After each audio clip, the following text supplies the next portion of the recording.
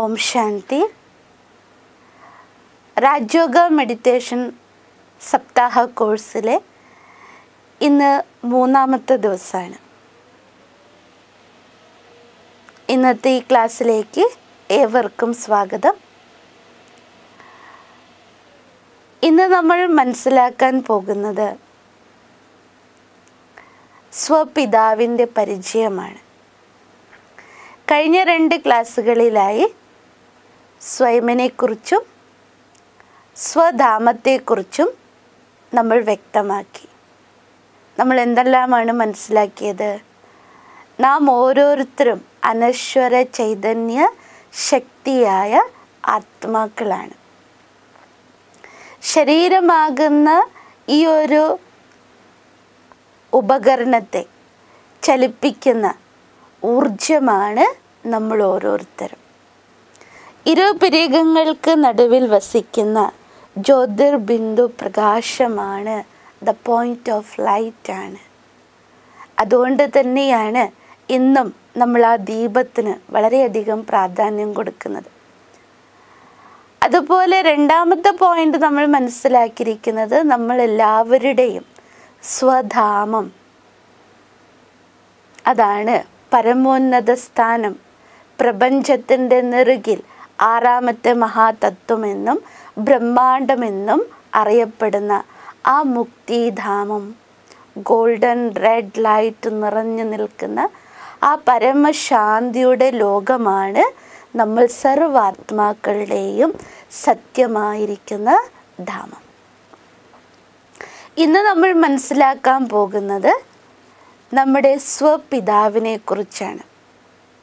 The creator, രചയിതാവിനെ കുറിച്ച്, സൃഷ്ടാവിനെ കുറിച്ച്, അതോ പരമാത്മ, ഈശ്വരൻ, ഭഗവാൻ, അല്ലാഹു, ഇങ്ങനെ അനേക നാമങ്ങളിലൂടെ നമ്മൾ ഓരോരുത്തരും വിളിക്കുന്ന ആ സർവോಚ್ಚ സർവശ്രേഷ്ഠനായിരിക്കുന്ന ആ സർവേശ്വരനെ കുറിച്ചാണ് ഇന്ന് നമ്മൾ മനസ്സിലാക്കേണ്ടത്.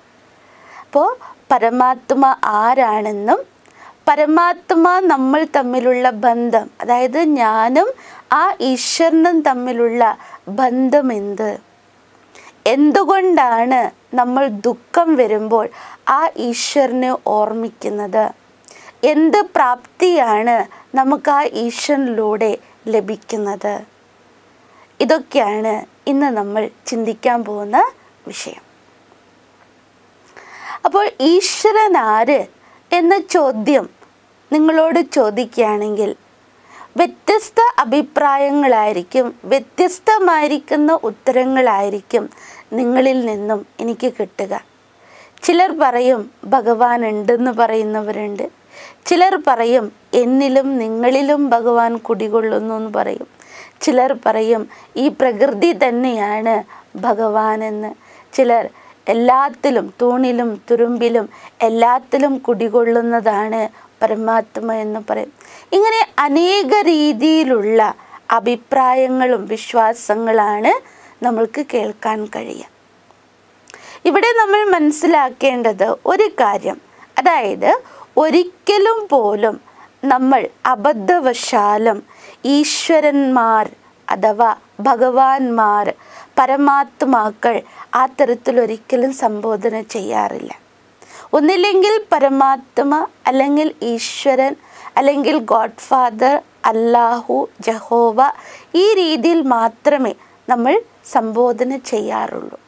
അതിൽ തന്നെ വ്യക്തമാണ് പരമാത്മ ഏകനാണ്, ബാക്കിയെല്ലാം തന്നെ അനേകമാണ് എന്ന് നമ്മൾക്ക് മനസ്സിലാക്കാൻ കഴിയും. ഇപ്പോൾ ഉദാഹരണമായിട്ട് നോക്കിയേ, നമ്മൾ മനുഷ്യാത്മാക്കൾ അല്ലേ, മനുഷ്യാത്മാക്കൾ എന്ന് പറയും. കുറച്ചും കൂടി മുകളിലെ സ്റ്റേജിലേക്ക് പോകുമ്പോൾ അവർ മഹാത്മാക്കളെ, അവർക്കും മുകളിലേക്ക് നമ്മൾ കൈ ചൂണ്ടുകയാണെങ്കിൽ അത് ധർമ്മപിതാക്കന്മാരെന്ന് പറയും. ധർമ്മം സ്ഥാപിച്ചവർ, ധർമ്മസ്ഥാപകന്മാർ, അതുകൊണ്ട് അവരെ ധർമാത്മാക്കൾ എന്ന് പറയും, ധർമ്മപിതാക്കന്മാരെന്ന് പറയും. അവർക്കും മുകളിലേക്ക് നമ്മൾ കൈ ചൂണ്ടുമ്പോഴാണ് ദേവാത്മാക്കൾ എന്ന് പറയും, ദേവി ദേവന്മാർ, അതായത് ഈശ്വരന് തുല്യ അവസ്ഥയിൽ നിൽക്കുന്നവർ. അവർക്കും മുകളിലാണ് ആര് നിൽക്കുന്നത്? പരമാത്മ. അപ്പോൾ പരമാത്മാവിലേക്ക് എത്തുമ്പോൾ മാത്രം പരമാത്മാക്കൾ എന്ന് പറയുകയില്ല, സർവ ആത്മാക്കൾക്കും മുകളിൽ നിൽക്കുന്ന ശക്തി, അതാണ് പരമമായിരിക്കുന്ന ഊർജം, പരമശക്തൻ, അതാണ് പരമാത്മാ. അപ്പോൾ പരമാത്മാ ഏകനാണ്. ബാക്കി മനുഷ്യാത്മാക്കളാകട്ടെ, മഹാത്മാക്കളാകട്ടെ, ധർമ്മപിതാക്കന്മാരാകട്ടെ, ദേവാത്മാക്കളാകട്ടെ, ഇവരെല്ലാം അനേകരാണ്. ഇപ്പോൾ നമ്മൾ ഒരു വ്യക്തിയെ ഡോക്ടറോ വക്കീൽ അഥവാ എൻജിനീയർ എന്ന് പറയണമെങ്കിൽ നമ്മൾ വെറുതെ വായുവാക്കൊണ്ട് പറയാറില്ല. നമ്മൾ ഉടനെ അവരുടെ ക്വാളിഫിക്കേഷൻസ് നോക്കും, അവരെന്തെല്ലാം ഡിഗ്രീസാണ് നേടിയതെന്ന് നോക്കും, അല്ലേ? ശരിയല്ലേ? അതെ. അതുപോലെ തന്നെ ഭഗവാൻ അഥവാ ഈശ്വരൻ, ഗോഡ് ഫാദർ, അല്ലാഹു അഥവാ പരമാത്മ എന്ന് നമ്മൾ വിശേഷിപ്പിക്കുമ്പോഴും ഏതിൻ്റെ അടിസ്ഥാനത്തിലാണ് നമ്മൾ ആ തരത്തിൽ സംബോധന ചെയ്യുന്നത്? ആ ഭക്തി ഭാവനയോടുകൂടി നമ്മൾ കാണുന്നത്. അപ്പോൾ നമ്മൾ മനസ്സിലാക്കണം, ഫസ്റ്റ് ക്വാളിഫിക്കേഷൻ, ഈശ്വരൻ്റെ ഫസ്റ്റ് ക്വാളിഫിക്കേഷൻ എന്തായിരിക്കണം? കാരണം നമ്മൾ നിൽക്കുന്നത് അത്തരത്തിലുള്ള ഒരു സൃഷ്ടിയിലാണ്. ഈ ഒരു മനുഷ്യലോകം എന്ന് പറയുന്നത് അനേക ധർമ്മങ്ങളും അനേക മതങ്ങളും അനേക അഭിപ്രായ വിശ്വാസങ്ങളോടുകൂടി ജീവിക്കുന്ന ഒരു മനുഷ്യ ലോകത്തിലാണ് നമ്മളുള്ളത്. അതുകൊണ്ട് തന്നെ പരമാത്മ എന്ന് വിളിക്കപ്പെടണമെങ്കിൽ ഫസ്റ്റ് ക്വാളിഫിക്കേഷൻ ആയിരിക്കണം സർവധർമ്മ മാനനീയൻ. എല്ലാ ധർമ്മത്തിലും അംഗീകരിക്കപ്പെടുന്ന രൂപമേതോ അതാണ് പരമാത്മ. ഹിന്ദുക്കളാകട്ടെ, മുസ്ലിം സഹോദരന്മാരാകട്ടെ, ക്രിസ്ത്യൻ സഹോദരന്മാരാകട്ടെ, അഥവാ ഇനി അനേക ധർമ്മങ്ങളുണ്ട്, കൊച്ചു കൊച്ചു മതങ്ങളുണ്ട്, അവരെല്ലാവരും തന്നെ അംഗീകരിക്കപ്പെടുന്ന ഒരു രൂപമാണ് പരമാത്മാവിൻ്റേത്. പരമാത്മ രൂപം ഏതാണ്? സർവധർമ്മവും മാനിക്കപ്പെടുന്ന സ്വരൂപം ഏതാണ്? ഇപ്പോൾ ഉദാഹരണത്തിന് കൃഷ്ണനാണ് നമ്മൾ ഹിന്ദുക്കൾ പറയുന്നു ഭഗവാൻ എന്ന്, അഥവാ രാമനാണ് ഭഗവാൻ എന്ന് പറയുമ്പോൾ എല്ലാ മതസ്ഥരും എല്ലാ ധർമ്മത്തിലുള്ളവരും അംഗീകരിക്കുകയില്ല. എല്ലാ മതത്തിലുള്ളവർ പോട്ടെ, നമ്മുടെ ഹിന്ദു ധർമ്മത്തിൽ തന്നെ എല്ലാവരും കൃഷ്ണ ഭഗവാൻ എന്ന് പറഞ്ഞ് ചിലവരുണ്ട്, രാമൻ ഭഗവാനാണെന്ന് പറഞ്ഞ് ചിലവർ അംഗീകരിക്കുന്നവരുണ്ട്. എല്ലാവരും ഒന്നിനെ ഒരേ രൂപത്തെ അംഗീകരിക്കുന്നില്ല. അതുപോലെ തന്നെ ക്രിസ്തു ആണ് ഭഗവാൻ എന്ന് നമ്മൾ പറയുകയാണെങ്കിൽ എല്ലാ ധർമ്മത്തിലുള്ളവരും അംഗീകരിക്കുകയില്ല. ഇനി നബിയാണ് ഭഗവാൻ എന്ന് പറയുകയാണെങ്കിലോ എല്ലാ മതസ്ഥരും അംഗീകരിക്കോ? ഇല്ല.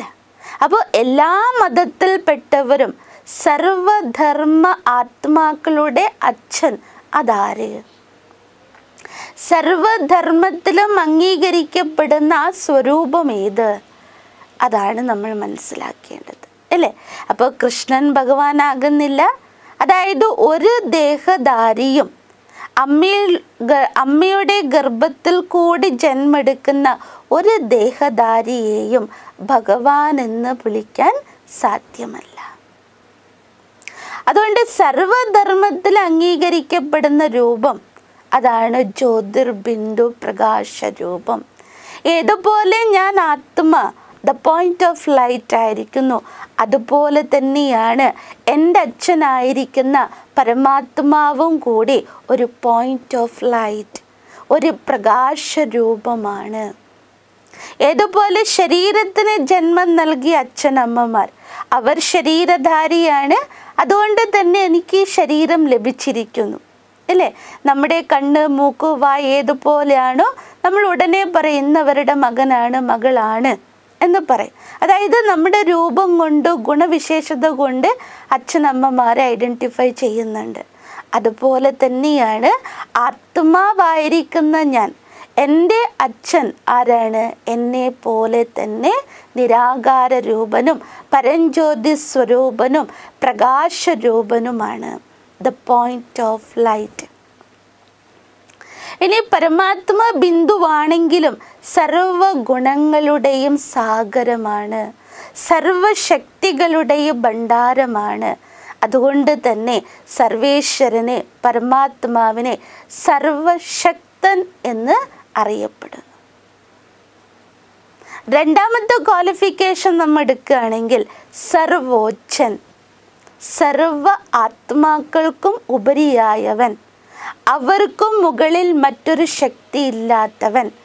ഏതുപോലെ നമ്മൾ ജന്മം എടുത്തു, നമുക്ക് മുകളിൽ അച്ഛൻ, അമ്മ, ബന്ധുമിത്രാദികൾ എല്ലാവരും ഉണ്ട്, ഗുരു, അതുപോലെ തന്നെ ശിക്ഷകനുണ്ട്, എല്ലാവരും ഉണ്ട്.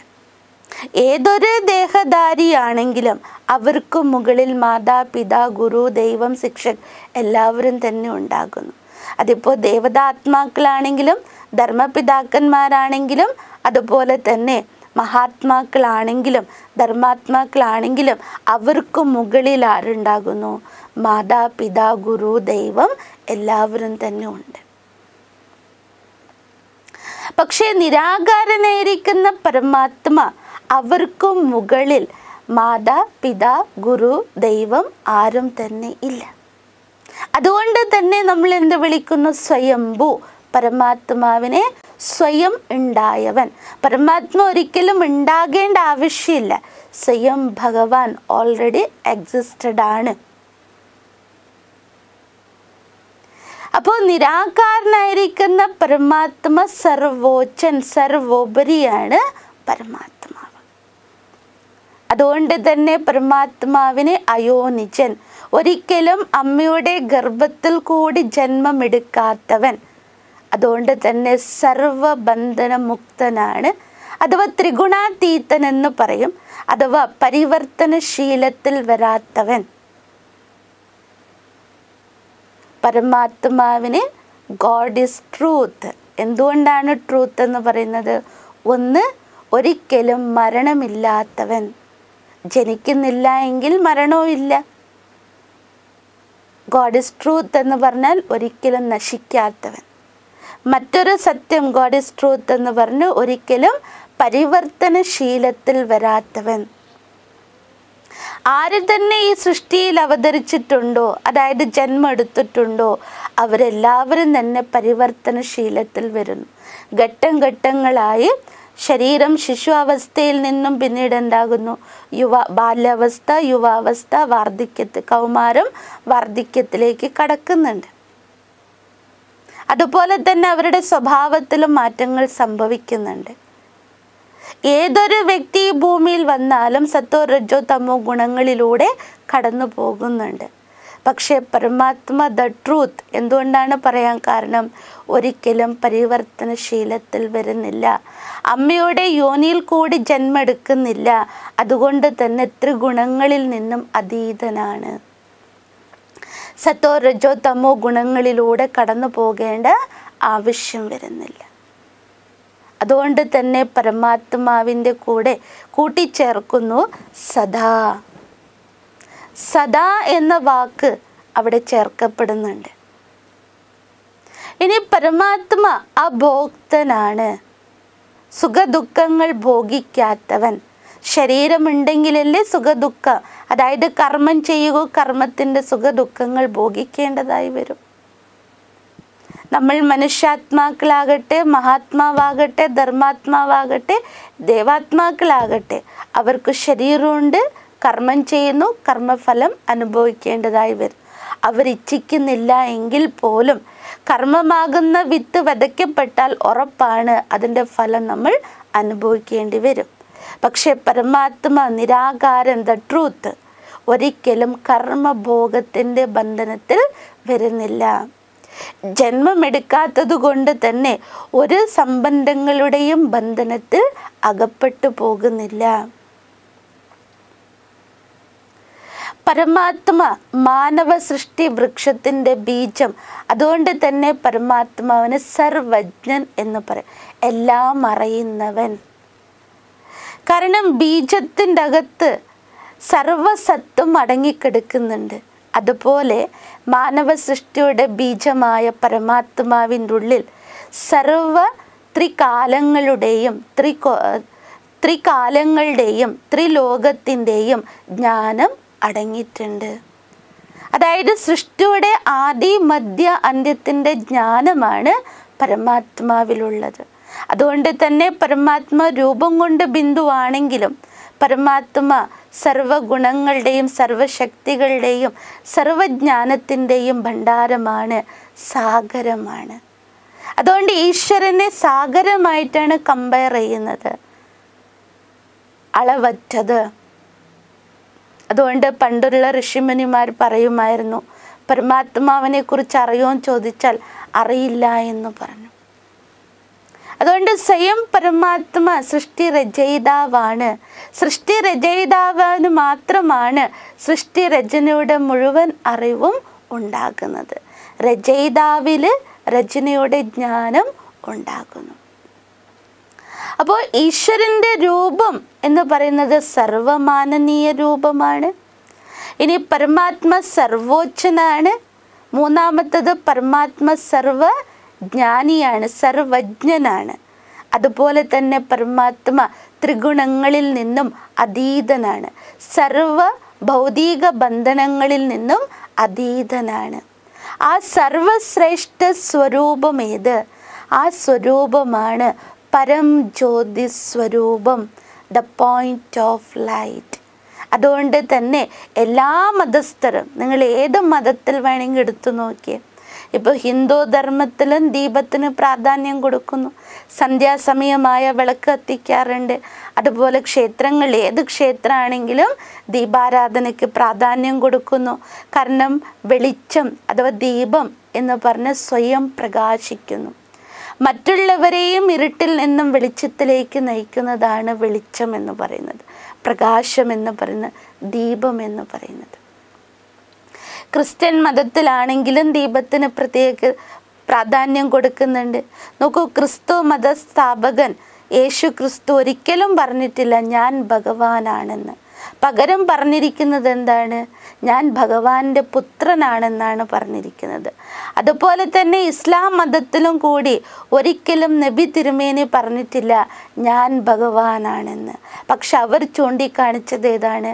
അല്ലാഹു ലാഹി ലാഹി നൂർ, അതായത് ഒരു പ്രകാശമാണ്, ദിവ്യരൂപമാണ് പരമാത്മാവിൻ്റേതെന്നാണ് അവർ ചൂണ്ടിക്കാണിച്ചത്.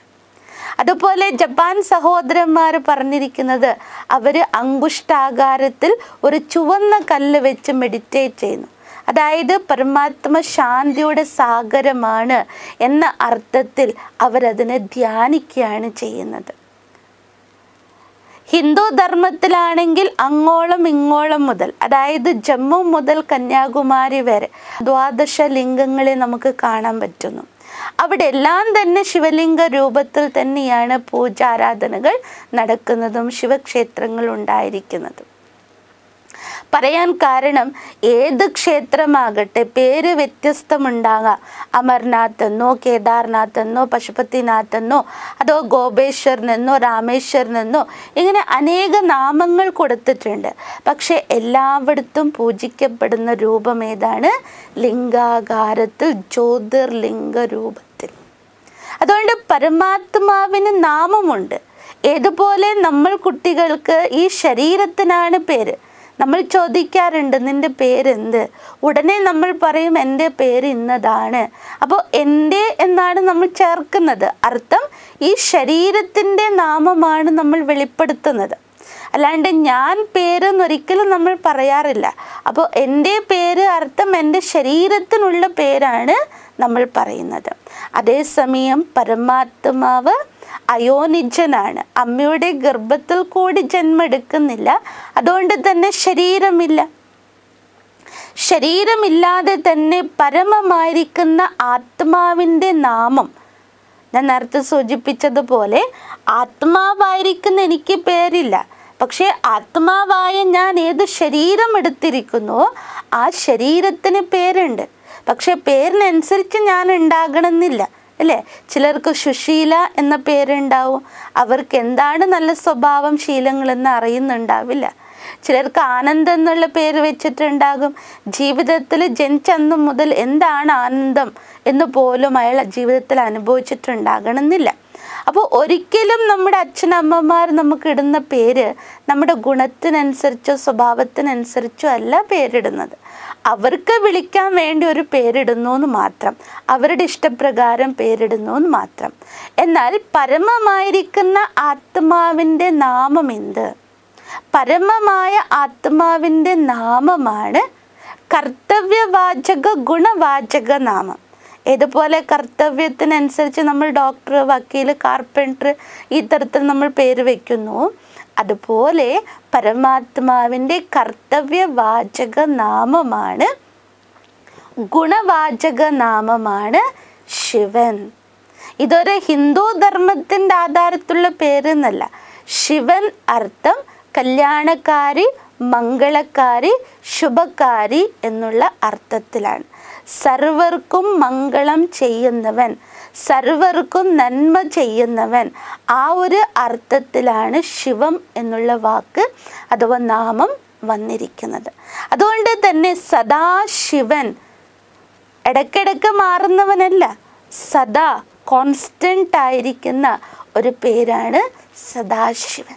ഒരിക്കലും പരിവർത്തനശീലത്തിൽ വരാത്തവൻ, ഒരിക്കലും അമ്മയുടെ ഗർഭത്തിൽ കൂടി ജന്മെടുക്കാത്തവൻ, സുഖദുഃഖങ്ങൾ ഭോഗിക്കാത്തവൻ. അതുകൊണ്ട് തന്നെ അയോനിജൻ, അഭോക്തൻ, അകായൻ ഈ തരത്തിലുള്ള അനേക മഹിമകൾ ആ പരമശിവന് നമ്മൾ കൊടുക്കാറുണ്ട്. അപ്പോൾ പരമാത്മ ലിംഗാകാരനാണ്, നിരാകാര സ്വരൂപനാണ്. അതുകൊണ്ട് തന്നെ പരമാത്മ നിരഹങ്കാരിയും നിർവികാരിയുമാണ്.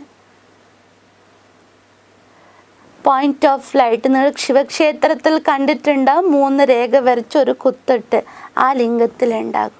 അതായത് ആ നടുവിൽ കാണുന്ന ആ പോയിന്റ്, അതാണ് പരമാത്മാവിനെ സൂചിപ്പിക്കുന്നത്.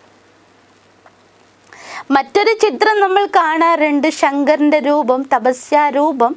അതായത് പരമാത്മ ഒരിക്കലും തനിക്ക് മുകളിൽ മറ്റൊരു ശക്തിയെ ധ്യാനിക്കേണ്ട ആവശ്യമില്ല, തപസ് ചെയ്യേണ്ട ആവശ്യം വരുന്നില്ല. അതിൻ്റെ അർത്ഥം അവർക്കും മുകളിൽ മറ്റൊരു ശക്തി ഉണ്ട് എന്നാണ്. അതുകൊണ്ട് തപസ്സിൻ്റെ രൂപത്തിലാണ് ശങ്കരനെ കാണിച്ചിരിക്കുന്നത്. അപ്പോൾ ശിവൻ വേറെ, ശങ്കരൻ വേറെയാണ്. ചിത്രത്തിൽ നിങ്ങൾക്ക് വളരെ വ്യക്തമാണ്, ശിവൻ നിരാകാര രൂപനും പരമപിതാവാണ്. അതേസമയത്ത് ശങ്കരൻ എന്ന് പറയുന്നത് തപസ്യാരൂപത്തിൽ കാണിച്ചിരിക്കുന്നു, ദേഹധാരിയാണ്, അർത്ഥം വിനാശകാരിയുടെ രൂപത്തിലാണ് കാണിച്ചിരിക്കുന്നത്. തൃക്കണ്ണ് തുറന്നാൽ വിനാശം എന്ന രൂപത്തിൽ കാണിച്ചിരിക്കുക. അതുകൊണ്ട് ശിവൻ പരമപിതാവായ രചയിതാവും ശങ്കരൻ പരമാത്മാവിൻ്റെ രചനയുമാണ്. അതുകൊണ്ട് പിതാവും പുത്രൻ്റെ സംബന്ധമാണ് ശിവനും ശങ്കരനും തമ്മിൽ നമുക്ക് കാണാൻ കഴിയും. അതുകൊണ്ട് ശിവൻ സർവ്വ ആത്മാക്കളുടെയും അച്ഛനാണ്. നമ്മളെല്ലാവരും ഏതാണോ ബ്രദർഹുഡ് എന്ന് പറയുന്നത്, നമ്മളെല്ലാം ഒരച്ഛൻ്റെ മക്കളാണെന്ന് നമ്മൾ പറയുമ്പോഴും നമ്മുടെ ഉള്ളിൽ ഒരച്ഛൻ്റെ മക്കൾ ആ ഒരു സാഹോദര്യഭാവം ഉണ്ടാകാത്തതിൻ്റെ കാരണം എന്താ? നമുക്ക് സത്യമായിരിക്കുന്ന റിയലൈസേഷൻ ഇല്ല. ഒന്ന്, നമ്മൾ ആത്മാക്കളാണെന്നുള്ള തിരിച്ചറിവില്ല. രണ്ടാമത്തത്, ആത്മാക്കളായിരിക്കുന്ന നമ്മുടെ അച്ഛനാണ് പരമാത്മ എന്നുള്ള അറിവും നമുക്കില്ല. എപ്പോഴാണ് ഈ ഒരു റിയലൈസേഷൻ ഉണ്ടാകുന്നത്? പരമാത്മാവിൻ്റെ മക്കളാണ് നമ്മളെല്ലാവരും. ഈ വസ്ത്രം ധരിച്ചതോടെ നമ്മൾ ഹിന്ദുക്കളെന്നും ക്രിസ്ത്യൻസ് എന്നും മുസ്ലിംസ് എന്നും സിഖിയാണെന്നും അവരാണ് ഇവരാണ് ഏതെല്ലാം ധർമ്മങ്ങളുണ്ട് എല്ലാം നമ്മൾ ഉണ്ടാക്കി. അതുകൊണ്ട് തന്നെ അങ്ങനെ ഒരു പാട്ടില്ലേ, അതായത് മതങ്ങൾ സൃഷ്ടിച്ചതാരാ? നമ്മൾ മനുഷ്യർ തന്നെയാണ്. പക്ഷേ സത്യം മറഞ്ഞു കിടന്നു ഈ ശരീരത്തിനകത്ത്. ആത്മ അവിനാശിയാണ്. അവിനാശിയായിരിക്കുന്ന പരമാത്മാവിൻ്റെ അതിശ്രേഷ്ഠ സന്താനമാണ്. സൃഷ്ടാവായിരിക്കുന്ന പരമാത്മാവിൻ്റെ അതിസർവോച്ചമായിരിക്കുന്ന സർവശ്രേഷ്ഠമായ രചനയാണ് നമ്മൾ ഓരോ ആത്മാക്കളും. ഒരു കുട്ടി ജനിച്ച ഉടൻ തന്നെ പറയും അച്ഛനെ പോലെയാണ്, അമ്മയെ പോലെയാണ്. പക്ഷേ അതിനേക്കാൾ ഉപരി നമ്മൾ ഓരോരുത്തരും മനസ്സിലാക്കണം, നമ്മൾ മനസ്സിന് ദുഃഖം വരുമ്പോൾ, ആത്മാവിന് വേദന വരുമ്പോൾ നമ്മൾ സ്വാഭാവികമായിട്ട് നമ്മുടെ കണ്ണുകളും കൈകളും മുകളിലേക്ക് പോകും. ഹേ ഭഗവാനേ എന്ന് അല്ലേ? ഇന്നലത്തെ ക്ലാസ്സിൽ നമ്മൾ പഠിച്ചു എന്തുകൊണ്ടാണ് നമ്മുടെ കണ്ണുകളും കൈകളും മുകളിലേക്ക് പോകുന്നത്. കാരണം പരമോന്നതനായിരിക്കുന്ന പരമാത്മ വസിക്കുന്നത് പരമമായിരിക്കുന്ന ധാമത്തിലാണ്.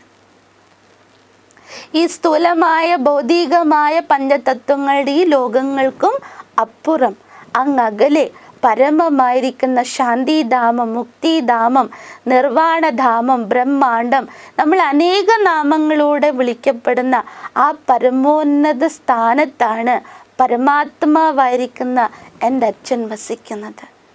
അത് തന്നെയായിരുന്നു നമ്മൾ ആത്മാക്കളുടെയും പെർമനൻ്റ് അഡ്രസ്, നമ്മുടെ സ്വധാമം. ആ സ്വധാമത്തിലാണ് സ്വപിതാവായിരിക്കുന്ന സ്വരചയിതാവായിരിക്കുന്ന എൻ്റെ അച്ഛൻ വസിക്കുന്നത്. അപ്പോൾ ഞാനും ഈശ്വരനും തമ്മിലുള്ള റിലേഷൻഷിപ്പ് എന്താണ്? എന്തുകൊണ്ട് ഞാൻ ഓർക്കുന്നു? കാരണം പരമാത്മാവിൽ നിന്നാണ് എനിക്ക് സ്വത്ത് ലഭിക്കുന്നത്. നമ്മൾ വിചാരിക്കും 10 ഏക്കർ ഭൂമി അതോ കുറേ പണമൊക്കെ കിട്ടും. ഒരിക്കലും അല്ല. അതെല്ലാം നിമിഷികം മാത്രം. ഈ ഇഹലോക സുഖം അനുഭവിക്കാൻ വേണ്ടി മാത്രം. അത് ഇന്ന് സുഖം നൽകും, നാളെ നമുക്കത് വേദന, ദുഃഖം നൽകുന്നുണ്ട് അല്ലേ? പക്ഷേ പരമാത്മാവിൽ നിന്ന് കിട്ടുന്ന സമ്പത്ത് ഏതാണ്? അത് ജ്ഞാനത്തിൻ്റെ, അറിവിൻ്റെ സമ്പത്ത്, സ്നേഹത്തിൻ്റെ സമ്പത്ത്, സുഖത്തിൻ്റെ സമ്പത്ത്, ശാന്തിയുടെ സമ്പത്ത്. അതൊരിക്കലും നശിക്കാത്ത സമ്പത്താണ്. അപ്പോൾ പരമാത്മാവിനെ ഓർമ്മിക്കുമ്പോൾ തന്നെ നമുക്ക് എന്ത് കിട്ടുന്നു? പരമാത്മാവിൽ എന്താണോ ഉള്ളത് അത് മുഴുവനും എൻ്റേതായിട്ട് മാറുകയാണ്.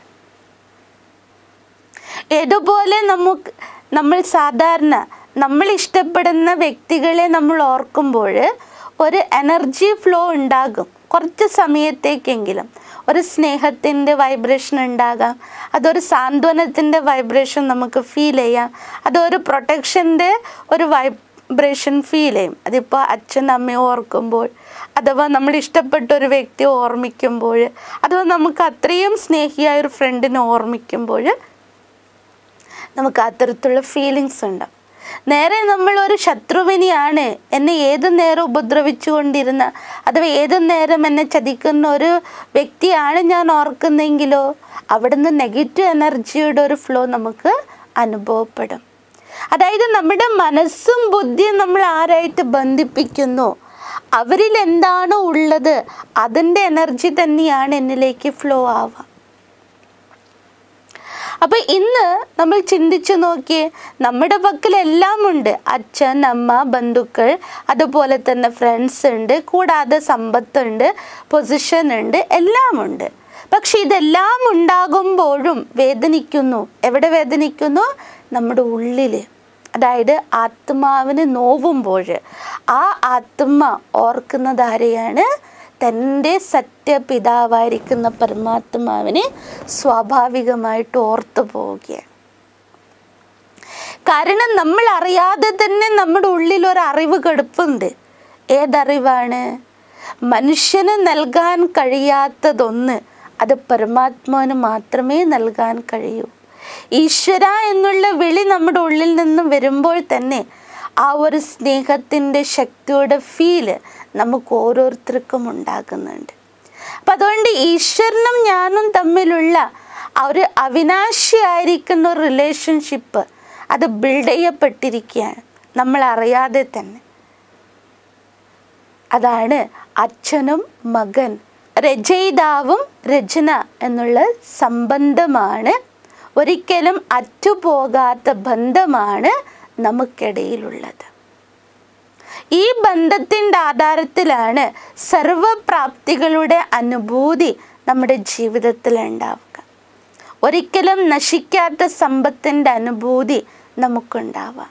മനസ്സിന് കരുത്താകട്ടെ, മനസ്സിൻ്റെ പരിശുദ്ധതയാകട്ടെ, ശാന്തിയാകട്ടെ, അതുപോലെ തന്നെ സുഖമാകട്ടെ, ഈ ഇന്ദ്രിയങ്ങൾക്കതീതമായ, ഈ ഭൗതിക വസ്തുക്കൾക്കതീതമായ ഒരു ആനന്ദം നമുക്ക് നൽകാൻ പറ്റുന്നത് സർവേശ്വരനുമായിട്ടുള്ള നമ്മുടെ മനസ്സും ബുദ്ധിയുടെ ബന്ധമാണ്.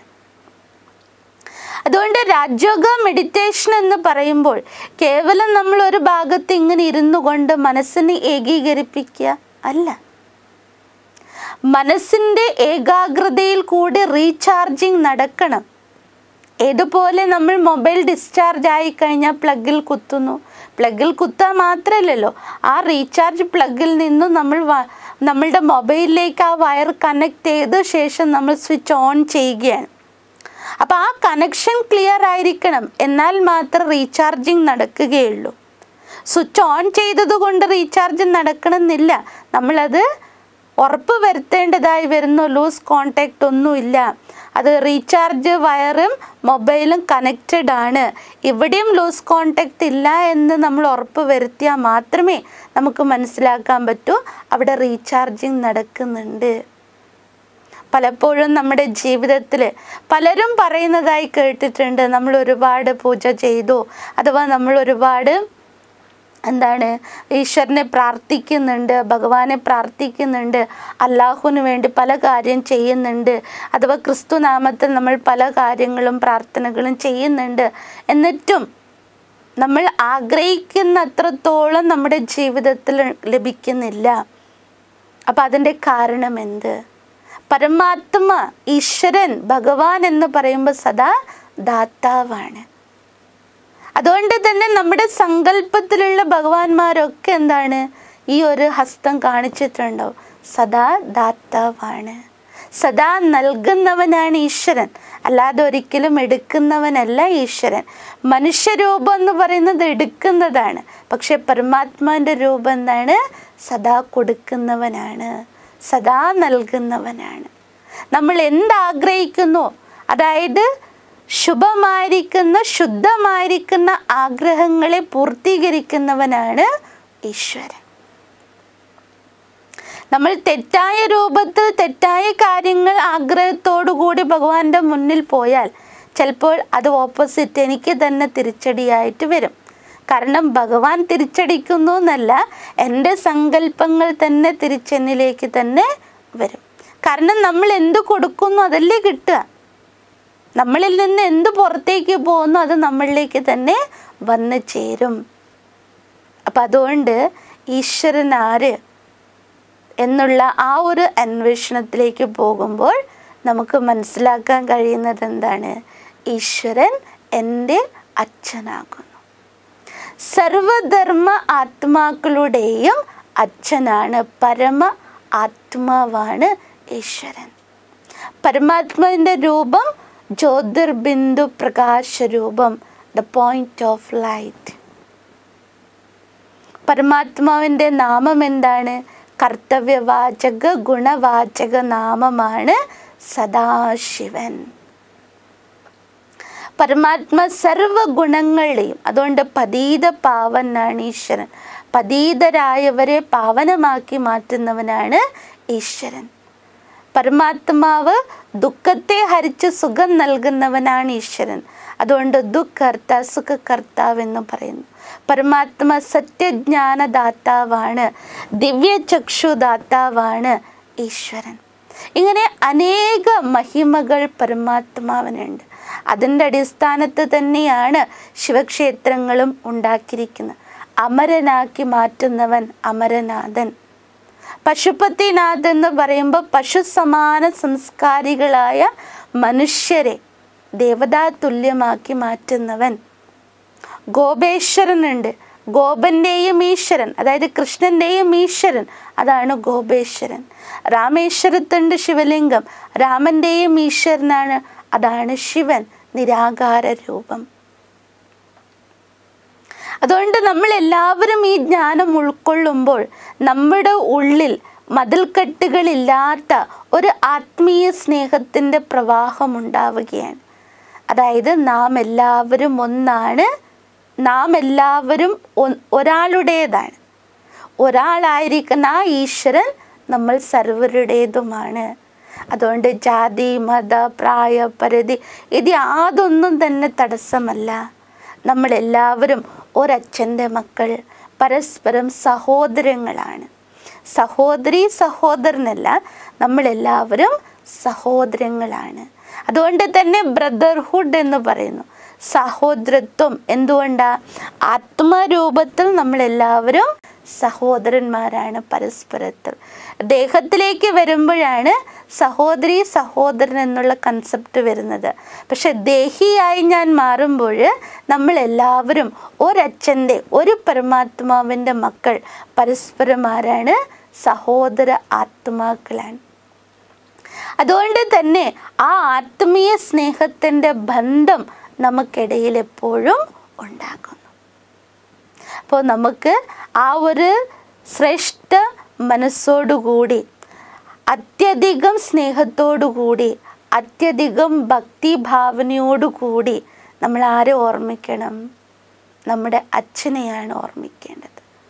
ഭഗവാനെ എന്ന് പറയുമ്പോൾ നമുക്കൊരു അകൽച്ച വരുന്നു. പലപ്പോഴും കേട്ടിട്ടുണ്ട്, ഭഗവാൻ കോപിക്കും, ഭഗവാൻ ദേഷ്യപ്പെടും. കുഞ്ഞുനാൾ മുതലേ എൻ്റെ മനസ്സിലൊരു ചിന്തയുണ്ട്, സാധാരണ എനിക്ക് ശരീരം, എനിക്ക് ജന്മം നൽകിയ അച്ഛനമ്മമാർ പോലും കുട്ടികൾക്ക് ഒരു തരത്തിലും ദുഃഖം വരാതിരിക്കാൻ വേണ്ടി ശ്രദ്ധിക്കാറുണ്ട്, അവർക്ക് എത്ര വിഷമമുണ്ടെങ്കിൽ പോലും, അല്ലേ? അപ്പം എങ്ങനെയാണ് സർവരുടെ രക്ഷകനും ലോകനാഥനുമായിരിക്കുന്ന പരമാത്മ തൻ്റെ കുട്ടിയായിരിക്കുന്ന നമുക്ക് ശപിക്കാനും അഥവാ കോപിക്കാനും കഴിയുക? ഒരിക്കലുമില്ല. അത്തരത്തിലുള്ളൊരു തെറ്റിദ്ധാരണ നമ്മുടെ മനസ്സിൽ ഉണ്ടായിരിക്കരുത്. പരമാത്മ സ്നേഹത്തിൻ്റെ സാഗരമാണ്. സ്നേഹസാഗരനായിരിക്കുന്ന പരമാത്മ എങ്ങനെയാണ് കോപിക്കാനും ശപിക്കാനും പറ്റുക? അങ്ങനെയാണെങ്കിൽ നമ്മൾ ഈശ്വരനോട് പ്രാർത്ഥിക്കേണ്ട ആവശ്യം എന്ത്, അല്ലേ? അതുകൊണ്ട് ഈശ്വരൻ സ്നേഹത്തിൻ്റെയും സുഖത്തിൻ്റെയും ശാന്തിയുടെയും പവിത്രതയുടെയും ആനന്ദത്തിൻ്റെയും ദയയുടെയും സാഗരമാണ്. ആ പരമാത്മാവിനെ നാം എത്രമാത്രം മനസ്സിൻ്റെ ഏകാഗ്രതയിൽ കൂടി ഓർമ്മിക്കുന്നുവോ അത്രയും പരമാത്മാവിലുള്ള സർവശക്തികളും സർവ ദൈവീക ഗുണങ്ങളും നമ്മളിലേക്ക് വന്നു ചേരും. അതാണ് രാജയോഗ പ്രോസസ്. അതുകൊണ്ട് പറയുന്നു മൻ മനാഭവ. ഭഗവാൻ ആഗ്രഹിക്കുന്നത് മറ്റൊന്നുമല്ല കോടികൾ കൊണ്ടെന്ന് ഇത്ര പൈസയുടെ വഴിപാട് ചെയ്യും, ഒരിക്കലുമല്ല. പരമാത്മ കൈക്കൂലി മേടിക്കുന്നവനല്ലല്ലോ. അപ്പം ഈശ്വരന് നമ്മൾ കൊടുക്കേണ്ടത് എന്ത്? ഈശ്വരന് കൊടുക്കേണ്ടത് തൻ്റെ പൂർണ്ണമായ മനസ്സ്. അതാണ് പറയുന്നത് മൻ മനാഭവ. നിന്റെ മനസ്സ് എന്നിൽ സമർപ്പിക്കൂ എന്നാണ്. അത് കൊടുക്കാനാണ് നമ്മൾ തയ്യാറാകേണ്ടത്. അതിൽ നമുക്ക് പിശുക്ക് പാടില്ല, അല്ലേ? പണം ഇന്നുണ്ടാകാം, നാളെ ഉണ്ടാകണം എന്നില്ല. പക്ഷെ മനസ്സ് എൻ്റെ പക്കലുള്ളത്, എൻ്റെ മനസ്സല്ലേ. അപ്പം അത് ഞാൻ ആരുടെ മുമ്പാകെ സമർപ്പിക്കണം? പരമാത്മാവിന് സമർപ്പിക്കണം. കാരണം കേവലം ഭഗവാന് വേണ്ടത് നമ്മുടെ മനസ്സാണ്. അതിൽ ഭഗവാൻ സന്തുഷ്ടമാകും. അതാണ് ബലി കൊടുക്കേണ്ടത്. ഞാൻ എന്നുള്ള മിഥ്യമായ അഹങ്കാരമില്ലാത്ത ആ ഒരു പരിശുദ്ധമായിരിക്കുന്ന മനസ്സ് ഭഗവാന്റെ മുന്നിൽ നമ്മൾ സമർപ്പിക്കാം. അത് തന്നെയാണ് മെഡിറ്റേഷൻ. അപ്പോൾ നമ്മൾ എത്ര സമയം കൊടുക്കും ഭഗവാന് വേണ്ടി? നോക്കി, 24 മണിക്കൂർ നമ്മുടെ കയ്യിലുണ്ട്. 24 മണിക്കൂർ നിങ്ങൾ തന്നെ ഒന്ന് ജസ്റ്റ് അനലൈസ് ചെയ്ത് നോക്കൂ. ഈ 24 മണിക്കൂർ ഭഗവാൻ എൻ്റെ ഉള്ളം കയ്യിൽ വെച്ച് തന്നിരിക്കെ ഈ 24 മണിക്കൂർ ഞാൻ എന്താ ചെയ്യുന്നത്? ഈ ശരീരത്തിന് വേണ്ടി, ശരീരത്തിൻ്റെ സംബന്ധങ്ങൾക്ക് വേണ്ടി, പണം സമ്പാദിക്കാൻ വേണ്ടി, ഇതിനു വേണ്ടിയിട്ടല്ലേ നമ്മൾ 24 hours ചെലവാക്കുന്നത്? ഈ ശരീരത്തിന് വേണ്ടി. പക്ഷെ ഈ ശരീരം ജഡമാണ്. ഇതിന് സുഖിക്കാനോ ശാന്തി ഇതിനൊന്നും അറിയുകയില്ല. സുഖവും ശാന്തിയും സന്തോഷം എല്ലാം അനുഭവിക്കുന്നത് ആരാ? ഞാൻ ആത്മാവാണ്. അപ്പം ഈ ആത്മാവിന് വേണ്ടി, അതായത് ഞാൻ എനിക്ക് വേണ്ടി എത്ര സമയം മാറ്റിവെക്കുന്നുണ്ടോ? ഒരിക്കലില്ല. രാവിലെ എഴുന്നേറ്റ് മുതൽ ചക്രം ഓടാൻ തുടങ്ങും. എന്നിട്ട് ചിലപ്പോൾ അവസാനിക്കുന്നത് എത്ര മണിക്കായിരിക്കും? രാത്രി 12 മണി, 1 മണിക്ക്. ഒന്ന് സ്വസ്ഥമായിട്ട്, ഒന്ന് സമാധാനമായിട്ട് എവിടെയെങ്കിലും ഒന്ന് കിടന്നാൽ മതി എന്ന് പറയും. അന്ന് ഈശ്വരനെ ഓർമ്മിച്ചില്ലെങ്കിൽ ഇല്ല, വീണ്ടും ചക്രം തിരിയും. പിറ്റേ ദിവസം രാവിലെ സെയിം ചക്രം തന്നെ തിരിയും. ചവിട്ടി അർത്ഥമില്ലാതെ അർത്ഥശൂന്യമായിട്ടുള്ള അധ്വാനം. കാരണം എന്താ? നമ്മൾ ഈ ശരീരത്തിന് എല്ലാ ഭക്ഷണവും കാര്യങ്ങളും അതിന് വേണ്ട കുപ്പായം ഉടുപ്പ് എന്തൊക്കെ വേണോ ആഹാരം വേണം, vitamin A B C D അതിനനുസരിച്ചുള്ള ആഹാരമൊക്കെ നമ്മൾ നേരാവണ്ണം കൊടുക്കുന്നുണ്ട്. പക്ഷേ ഈ ശരീരമാകുന്ന വാഹനത്തെ ചലിപ്പിക്കുന്നവനാരാ? ഡ്രൈവറായ ഞാൻ എനിക്ക് വേണ്ടി എന്താ കൊടുക്കുന്നത്? ഒന്നുമില്ല. സ്വചിന്തനവും ഇല്ല, ഈശ്വര ചിന്തനവും ഇല്ല. പിന്നെ എങ്ങനെയാണ് അതിന് ശക്തി ഉണ്ടാവുക? പിന്നെ എങ്ങനെയാണ് അതിന് ഊർജ്ജം ഉണ്ടാകുക? ഇന്ന് പലരും ഈ കോഴ്സ് എടുക്കാൻ വരുമ്പോൾ ചോദിക്കുന്ന ഇത്രയേ ഉള്ളൂ, മനസ്സിന് സമാധാനം തരുമോ? അല്ലെങ്കിൽ നെഗറ്റീവ് ചിന്തകളിൽ നിന്ന് എനിക്ക് മുക്തി കിട്ടുമോ? മാനസികമായിരിക്കുന്ന ടെൻഷനിൽ നിന്ന് മുക്തി കിട്ടുമോ? മുക്തി കിട്ടണമെങ്കിൽ മനസ്സിന് നമ്മൾ സമയം കൊടുക്കണം. അതായത് എനിക്ക് സമയം ഞാൻ മാറ്റി വെക്കണം. അപ്പോൾ നിങ്ങൾ തയ്യാറാണോ? ദിവസത്തിൽ 24 മണിക്കൂർ 24 hours നിങ്ങളിലേക്ക് കൊടുക്കണ്ട. 24 hours-ൽ 1 മണിക്കൂറെങ്കിലും നിങ്ങൾക്ക് വേണ്ടി സമയം മാറ്റി വെക്കണം. അവിടെയാണ് നിങ്ങളുടെ വിജയം, ജീവിതത്തിൻ്റെ വിജയം ഉണ്ടാവുക. അതിലൂടെ മാത്രമേ നിങ്ങളുടെ ജീവിതത്തിൽ എല്ലാം ചെയ്തുകൊണ്ട്, എല്ലാ പ്രശ്നങ്ങളെയും ഫേസ് ചെയ്തുകൊണ്ട് നിങ്ങൾക്കൊരു സന്തുഷ്ടകരമായിരിക്കുന്ന ജീവിതം, ഒരു സക്സസ്ഫുൾ ലൈഫ് ലീഡ് ചെയ്യാൻ നിങ്ങളെ കൊണ്ട് സാധിക്കും. അപ്പം അതുകൊണ്ട് ഇന്നത്തെ നമ്മുടെ ക്ലാസ്സിൽ എന്താണ് നമ്മൾ മനസ്സിലാക്കിയത്? ഒറ്റയ്ക്കല്ല നമുക്കൊപ്പം ആരുണ്ട്? സർവശക്തനായ സർവേശ്വരനായ പരമാത്മ എൻ്റെ കൂടെയുണ്ട്. കമ്പൈൻഡ് ആണ്. ഈശ്വരൻ്റെ കരങ്ങൾ എൻ്റെ തലയ്ക്ക് മീതെ ഒരു വരദഹസ്തമായി എന്നും എൻ്റെ രക്ഷകനായി നമുക്ക് കൂടെയുണ്ട്. അപ്പോൾ ഈശ്വരനാരാണ്? എൻ്റെ അച്ഛനാണ്. ആ ഫീൽ നമുക്കെപ്പോഴും ഉണ്ടാക്കണം. ഉള്ളിൻ്റെ ഉള്ളിൽ ആ സ്മൃതി എന്നിലെപ്പോഴും അയവർക്കിക്കൊണ്ടിരിക്കണം. ഒറ്റയ്ക്കല്ല ഞാൻ, എൻ്റെ കൂടെ ആരുണ്ട്? സർവശക്തനായ സർവേശ്വരനായിരിക്കുന്ന പരമശക്തി എൻ്റെ കൂടെയുണ്ട്. ആ ഈശ്വരൻ എൻ്റെ അച്ഛനാണ്. ആ ഈശ്വരൻ എൻ്റെ ദാതാവാണ്. അപ്പോൾ ഈ സ്മൃതി മുഴുവൻ ദിവസവും, ഇന്ന് മുഴുവൻ ദിവസവും നിങ്ങളുടെ ഉള്ളിൽ അയവർക്കിക്കൊണ്ടിരിക്കുക. അതിനെ ഫീൽ ചെയ്യണം, അനുഭവം ചെയ്യണം. ഓക്കെ, അപ്പോൾ നമുക്കിനി ആ പരമാത്മാവിൻ്റെ അനുഭൂതി ചെയ്യാം. എങ്ങനെ പ്രാക്ടീസ് ചെയ്യാം?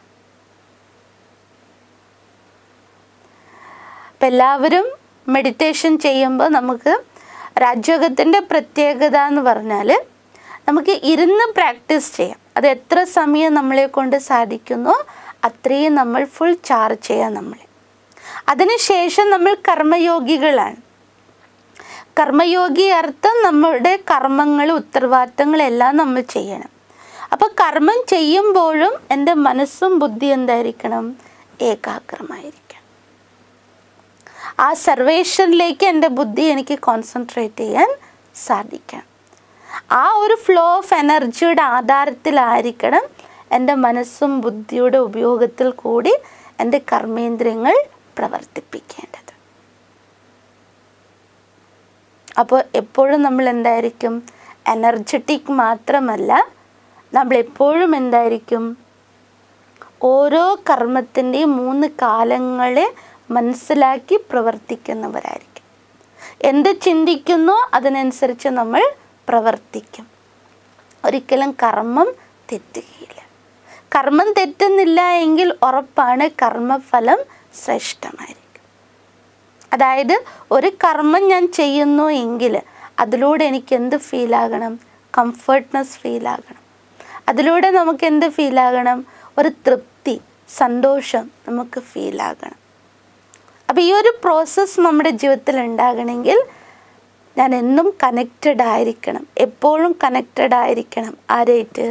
പരമാത്മാവായിട്ട്, ദ സുപ്രീം സോഴ്സ് ആയിട്ട്, ദ സുപ്രീം എനർജി ആയിട്ട് ഞാൻ എന്നും കണക്റ്റഡ് ആയിരിക്കും. കാരണം ഞാൻ പറഞ്ഞു പരമാത്മ ലൈറ്റ്. അപ്പോൾ നമ്മുടെ ജീവിതത്തിലും ആ ഒരു വെളിച്ചം വീശും. നമ്മുടെ ജീവിതത്തിലെ ഇരുട്ടുകളെല്ലാം മാറ്റി നിർത്തി വെളിച്ചം നമ്മളിലേക്ക് എത്തിക്കും. ഓക്കെ, അപ്പോൾ എല്ലാവരും അലേർട്ടായിട്ടിരിക്കുക. സ്വസ്ഥമായിട്ട്, ശാന്തമായിട്ട്, കംഫേർട്ടായിട്ട് ഇരിക്കുക.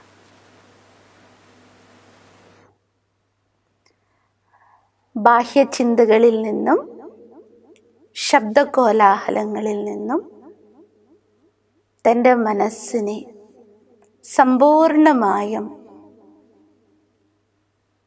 തന്നിലേക്ക് കേന്ദ്രീകരിക്കുക.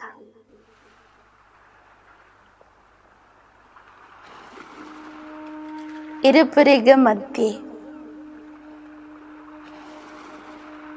പ്രകാശിക്കുന്ന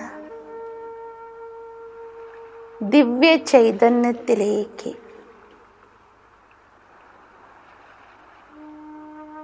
തൻ്റെ മനസ്സിനെ കോൺസെൻട്രേറ്റ് ചെയ്യുക.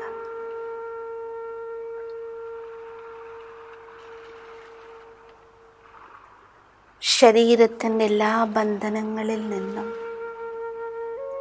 ശരീരഭാരത്തിൽ നിന്നും മനസ്സും ബുദ്ധിയെയും വേർപ്പെടുത്തുക. ഭാരരഹിതമായ അനുഭൂതി ചെയ്യുക. മനസ്സും ബുദ്ധിയെയും പൂർണ്ണമായും തന്നിലേക്ക് ഏകീകരിക്കുക.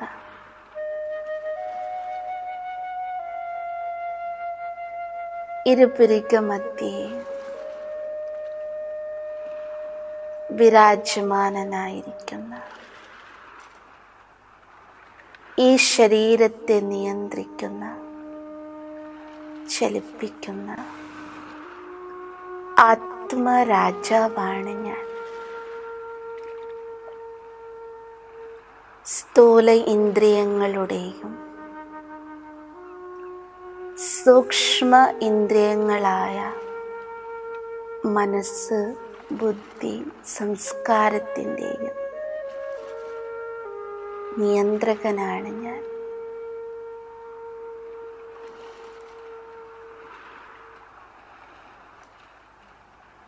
ഈ എല്ലാ കർമ്മേന്ദ്രിയങ്ങളുടെയും ജ്ഞാനേന്ദ്രിയങ്ങളുടെയും കടിഞ്ഞാണമാണ് എന്നിലുള്ളത്.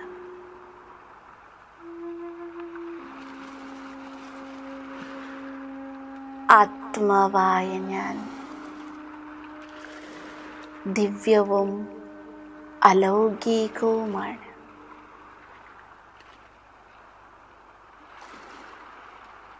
ഞാൻ ആത്മാ.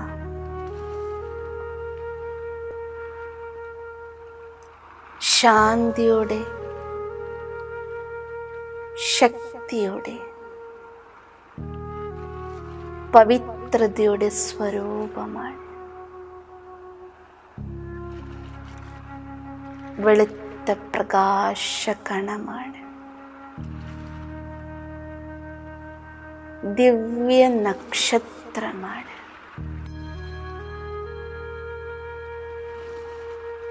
ഞാൻ ആത്മാ. മനസ്സും ബുദ്ധിയുടെ ആധാരത്തിൽ കോൺഷ്യസ് മൈൻഡോടുകൂടി ബോഡിയിൽ നിന്നും ഈ നശ്വര ശരീരത്തിൽ നിന്നും മുകളിലേക്ക് പറന്നുയരുകയാണ്.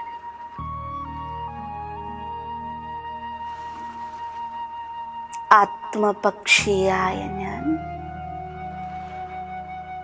ശരീരത്തിൻ്റെ കൂട്ടിൽ നിന്നും മുക്തനായി വിശാലമായ ആകാശതത്വത്തിലേക്ക് പറന്നുയരും.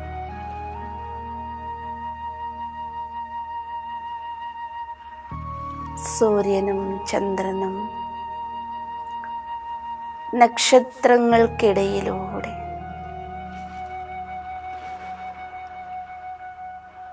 ആത്മശക്തി സ്വതന്ത്ര പക്ഷിയെ പോലെ പറന്ന് പറന്ന് പോവുകയാണ്. ചന്ദ്രൻ ഉദിച്ചു നിൽക്കുന്ന നിലാവ് പോലെ സൂക്ഷ്മ ലോകത്തെയും മറികടന്ന് ആത്മ ഞാൻ എൻ്റെ സ്വധാമത്തിലേക്ക്, എൻ്റെ സ്വപിതാവിൻ്റെ അരികിലേക്ക് ഞാൻ പറന്നെത്തുന്നു.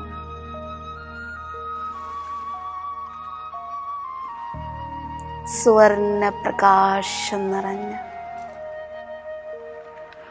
ഗോൾഡൻ റെഡ് ലൈറ്റ് നിറഞ്ഞ പരമമായ ലോകം, പരമമായ ശാന്തിയുടെ ലോകം, സങ്കല്പങ്ങളില്ലാത്ത നിശബ്ദതയുടെ ലോകം,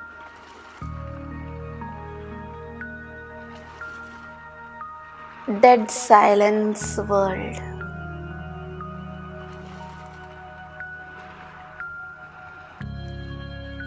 ഇവിടെ ഞാൻ ആത്മ എൻ്റെ സത്യസ്വരൂപത്തിൽ, സത്യസ്വധർമ്മത്തിൽ സ്ഥിതി കൊള്ളും. നിരാകാര രൂപത്തിൽ, ശാന്തി സ്വധർമ്മത്തിൽ, പരമപവിത്ര സ്വരൂപത്തിൽ ഞാൻ സ്ഥിതി ചെയ്യുകയാണ്.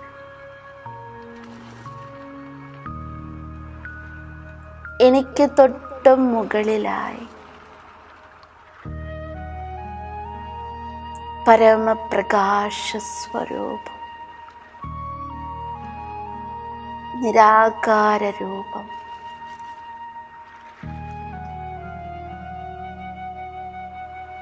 പരഞ്ജ്യോതി സ്വരൂപം, എൻ്റെ സ്വപിതാവ്, പരമശക്തൻ,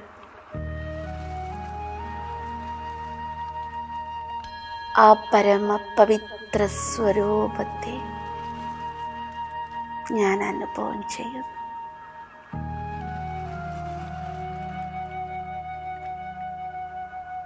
പരംപിത പരമാത്മാവിനെ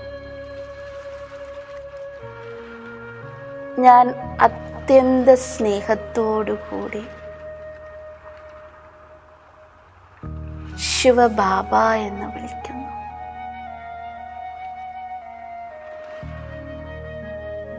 ബാബയിൽ നിന്നും പരമാത്മാവിൽ നിന്നും അളവറ്റ സ്നേഹത്തിൻ്റെ, അളവറ്റ ശാന്തിയുടെ, പവിത്രതയുടെ, ശക്തിയുടെ കിരണങ്ങൾ പ്രകാശരശ്മികളായി ഞാൻ ആത്മാവിലേക്ക് വർഷിക്കപ്പെടുകയാണ്.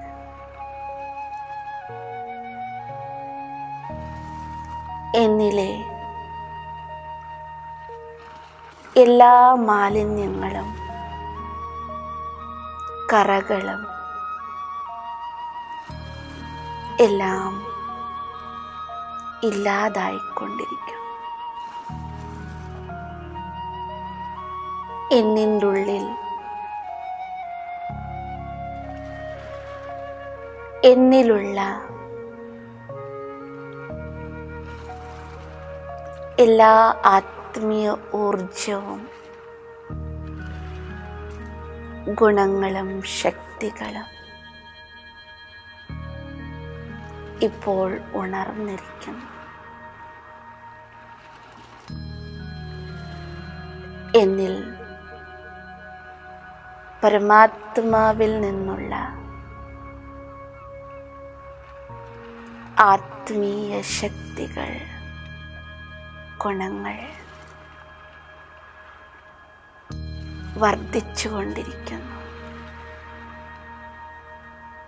ഈശ്വരനെ പോലെ തന്നെ ഞാനും അതിശക്തനും പ്രഭയുള്ളതുമായി മാറുകയാണ്.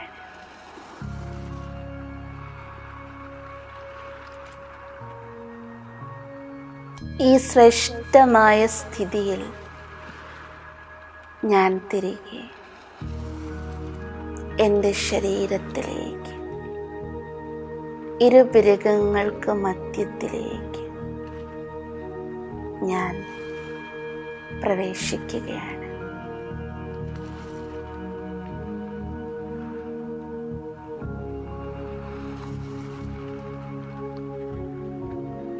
ഈശ്വരൻ നിന്നും ആർജിച്ച ഗുണങ്ങളും ശക്തികളുടെ പ്രഭ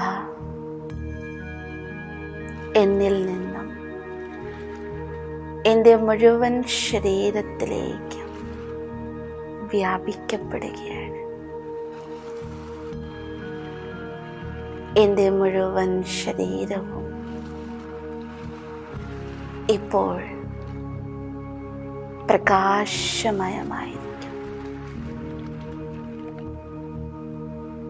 എന്നിലെ ഈ ഒരു സ്പിരിച്വൽ എനർജിയുടെ വൈബ്രേഷൻസ് എനിക്ക് ചുറ്റും പ്രസരിപ്പിക്കപ്പെടുകയാണ്.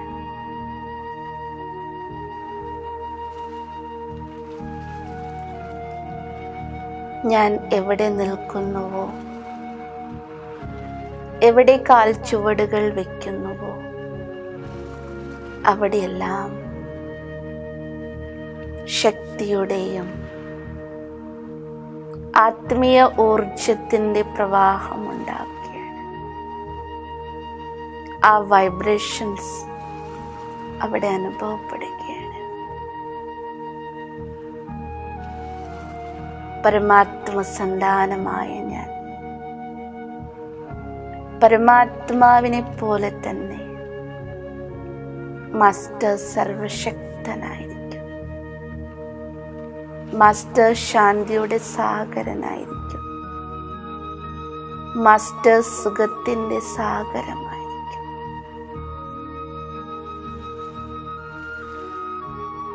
ഈശ്വരൻ്റെ കരങ്ങൾക്കുള്ളിൽ ഞാൻ ഇന്നും സുരക്ഷിതനാണ്.